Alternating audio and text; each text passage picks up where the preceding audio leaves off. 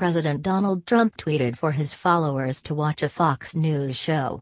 Its presenter called for a top Republican official to be sacked. Is this execution via Trump tweet?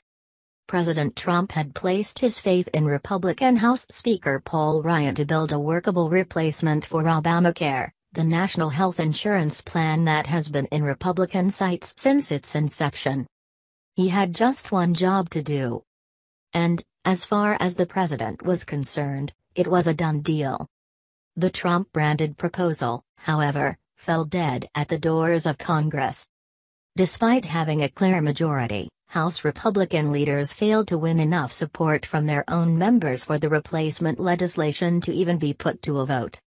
He had been told that everything was under control, the leadership could deliver. He have to pay too much attention, come in at the very end and close the deal. And it got to be a total mess. High-profile Republican power broker Newt Gingrich told Sean Hannity on Fox News yesterday.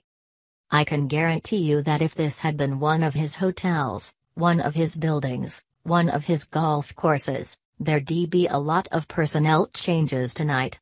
And I think what you're gonna see is that he's gonna rethink how he's going to approach the Congress based on this outcome. Because it was so totally, utterly unacceptable. It seems President Trump, who has publicly stated he does not blame Ryan for the fiasco, is doing just that. But in a roundabout kind of way. Early this morning, he apparently innocently tweeted a plug for a Fox News political commentary show. He then went out for a round or two of golf, his 12th session in his 9-week-old presidency.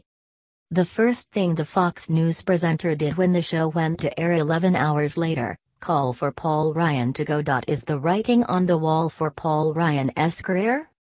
Watch this space. Or, rather, Trump's Twitter account.